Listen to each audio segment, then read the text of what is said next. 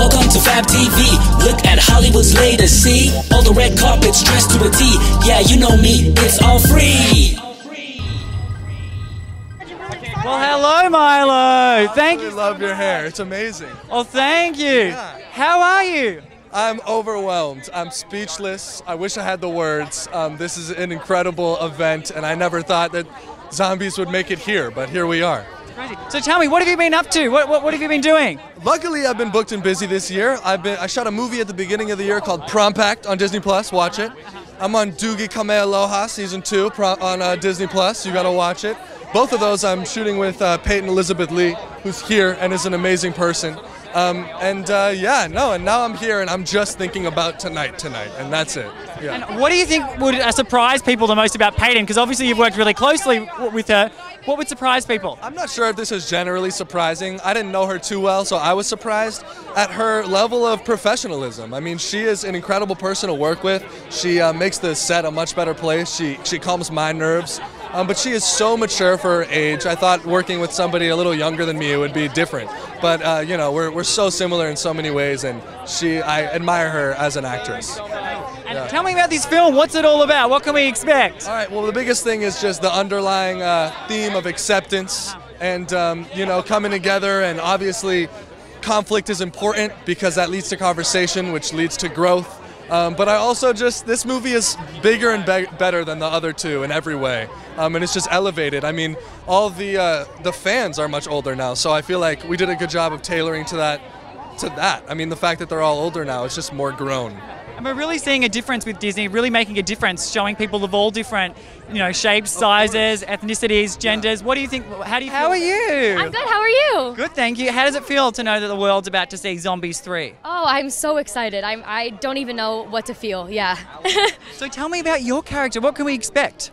Yeah, so this movie opens up. She already got accepted into college. She's afraid that Zed is not going to be going to college with her, so they're kind of fingers crossed. And then when the aliens come, crazy, that kind of shakes things up for her and starts a whole new chapter for her. Yeah.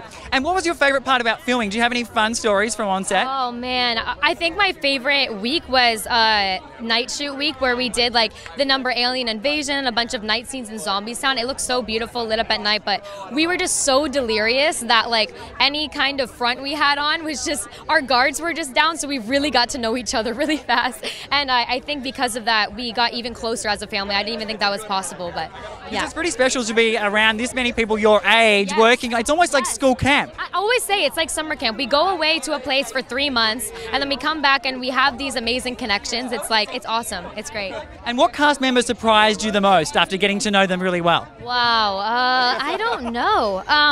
I think Kyra, who plays Allie in the movie, her performance was unreal. Not that I didn't expect it at all, but the 3 aliens were new, so I didn't know what to expect, and she kills it. She's so funny, so amazing. So yeah, I love her. She's great. Awesome. And what else have you been working on aside from zombies and aliens? Yeah, so I am going to New Orleans in a couple months to work on The Winchesters, which is like a prequel to Supernatural. So that'll be fun, and on music. So hopefully some music will be coming out soon. Awesome. And are you writing the music yourself? Are you working with writers? Yes. I'm writing the music myself and working with awesome people. So yeah, I'm really excited. Hopefully it'll come out soon. And tell me about your creative process. How do you get into the zone to write, songs? Yeah, I love to just like go into my room or a space for a couple hours and just like write down everything that I'm feeling, and usually stuff comes out of that, your deepest, darkest thoughts. So yeah. And how does that feel, knowing that your deepest, darkest thoughts, now people are going to know, but it's through a song? So. I know, yeah. Like, the goal is, it's definitely very vulnerable, but if people can relate to it in any way, that's just, means the world to me, so. Awesome. Yeah. And just before we do go, what is it that you hope that people do get from the film when they watch? Man, I think, the main, theme in this movie, especially in the third one, is acceptance, and that, being different is okay, and change isn't going to happen unless you have conversations about it. That's, what we're really trying to push, so... I really hope people take that away, and I think it's so true. That's pretty incredible. To be entertained and then to also push that message forward, it's like the perfect combo. It's so surreal, yeah.